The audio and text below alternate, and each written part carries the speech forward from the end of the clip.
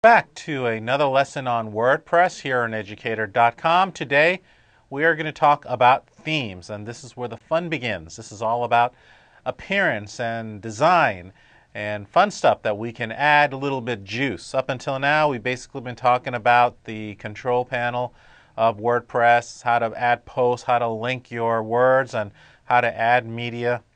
Well, here we're going to talk about the look and feel, and this is what basically puts the taste behind the flavor, and it really is important to understand the themes. Let's dive right in and kind of go into themes a little bit. I'll go ahead and activate the slides here.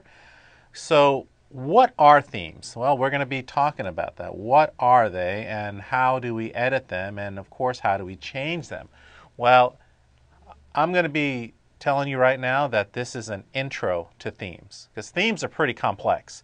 So today's lesson is mostly about, if I could rename it, I would call it the introduction to themes.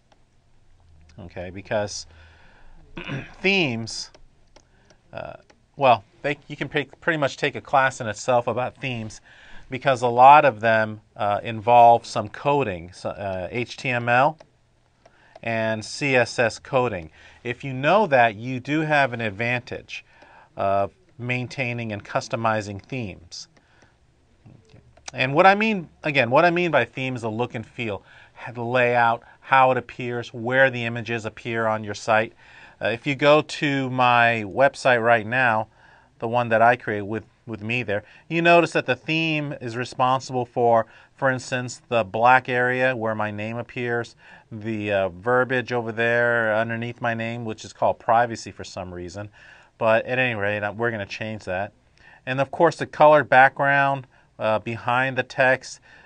This section right here, the right side, where it says recent posts, archives, and of course blog roll, where we talked about how that was added in a previous links discussion. So colors, placement, layouts, things like that, that's what we discuss. That's what we will be discussing here, and it all has to do with themes, okay?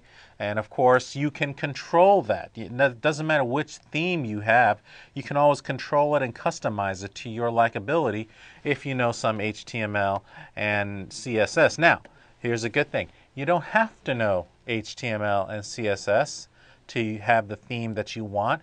There are several different tools out there, okay, and there are several different widgets out there, okay, and widgets are sort of like add-on programs that allow you to add functions and aspects and features to your WordPress site. And we're going to be discussing that also in a later. So today, right for this lesson only, we're only going to be introducing themes. And I think you'll find it very enjoyable, because it really allows you to have more control over your look and feel. And you'll see why after this is why WordPress is becoming pretty much the world's #1 CMS system. So why don't we go to the next phase and